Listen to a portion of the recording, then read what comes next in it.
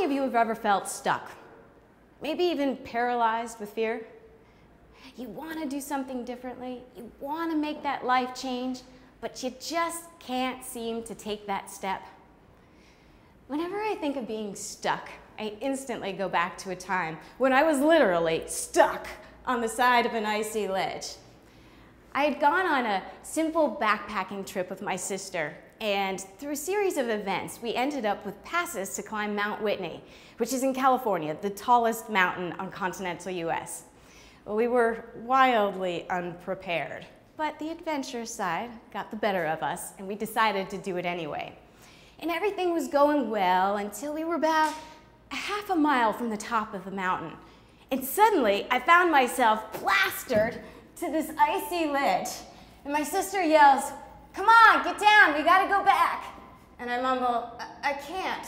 She's like, frustrated, "Don't be a jerk, just get off the ledge, we'll do it another time." Well, I knew in my head she was right, but in my heart, we were half a mile from the top of the tallest mountain. I couldn't quit right now. The other truth was, I was stuck. I was so paralyzed with fear, I couldn't move up or down even if I wanted to. And just at that point, I started to slip. And so I jammed my boot into the side of my mountain. I clawed on as hard as I possibly could. At that point, I knew I had to make a decision. And my heart was pounding, my legs started shaking, and I just started to decide I'm gonna take one step, just one step, and then reassess. So I take one giant step up, and it got me high enough that I could just see over the ledge. And quite to my surprise, it was flat and dry, and I could see the sun sparkling on the mountain right in front of me. That one step changed my entire perspective. That one step made the difference between making it to the top of the mountain, which we did, or going back, mission unaccomplished. And doesn't that happen to us in life? If we could just take that one step and see things from a different perspective, perhaps options would come in that we didn't know were there. Do you know how many thoughts we have in a day? Take a guess. 2,000. Approximately 40,000 thoughts a day. And of those 40,000, 98% of them are the same. Talk about a broken record going through your head. And of those 98%, guess how many of them are negative? More than half. Almost 80%. Well, it's no wonder we're stuck. It's no wonder we can't find those answers. We're in this place that we can't figure out anything from, and this negative patterning going through our brain. So how can we get unstuck? How can we find another system of resourcing our inner intelligence? There's one tool that I found to be very powerful. It's a perspectives exercise. And what you do is you take whatever it is that you feel stuck on, and you explore a variety of different perspectives. And then you choose which perspective you want to go back into. You fully embody that, and from that place, you come up with action items to complete that goal. I was working with a group of A-type entrepreneurs. You know, the kind of people that need answers yesterday. Anybody know anybody like that? Maybe intimately. Yeah, they didn't want to talk about their feelings. They didn't want to explore different points of view. They wanted answers now. But I challenged them. Let's just give it a try. So one guy, John, said, "Fine, I'll do it. I've got something. It's impossible. Nobody's been able to help me." I was like, all right, maybe that's true, but let's give it a try. So it turns out it was a very difficult situation. It was a personal one. His sister was a drug addict. She had 2 kids, and her life was a mess. And John and his sister's mother had passed away, and their father was aging and starting to need help himself. So John felt like all of the responsibility was his. And up until this point, he had done everything to help her.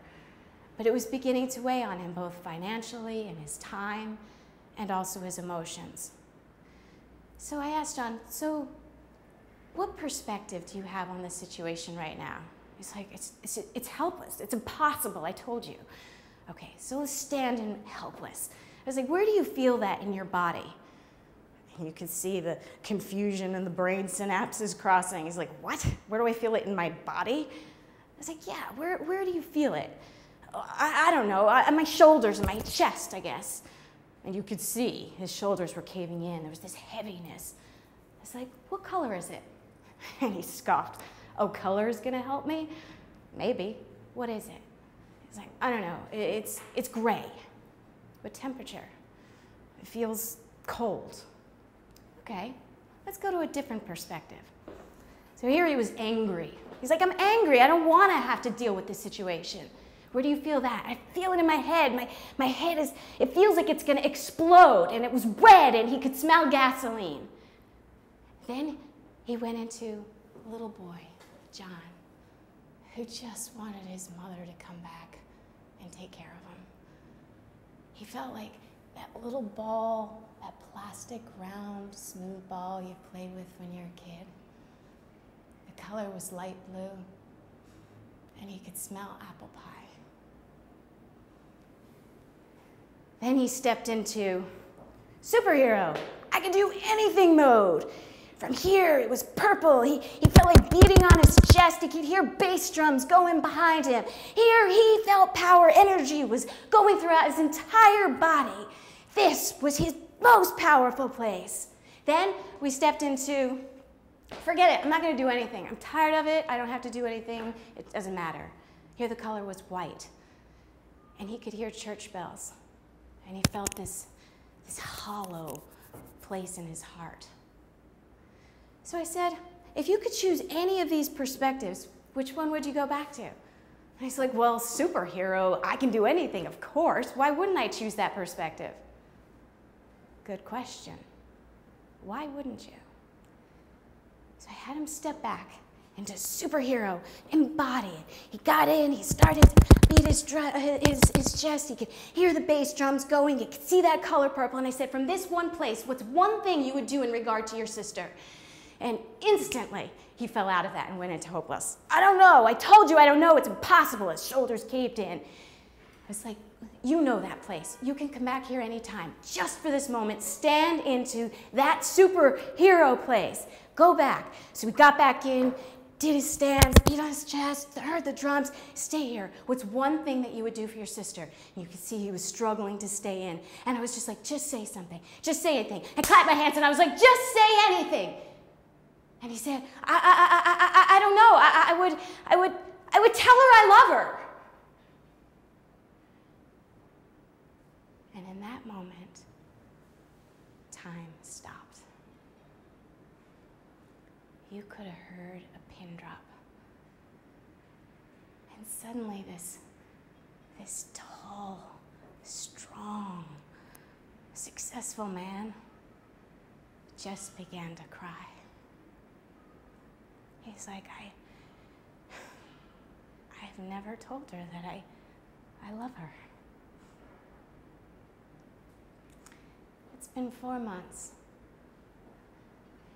And John's sister went to rehab voluntarily on her own. She's even started to work for the company. She's been clean almost the whole time, and their relationship has been better than ever before. And even John stepped more into that patriarchal role. He took over part of his father's company. Things aren't perfect, but they're better than they've ever been. The entire family dynamic changed because of one piece of information. So simple, so personal, so specific. And we all have the capacity to do that. We don't have to be stuck. We can find our own powerful position. And from that place, it triggers the neurons within our bodies and shoots to our brain, and it helps us to find that creative place and to find that body intelligence that's within us all. You don't have to be stuck. The possibilities are endless and the answers are within you.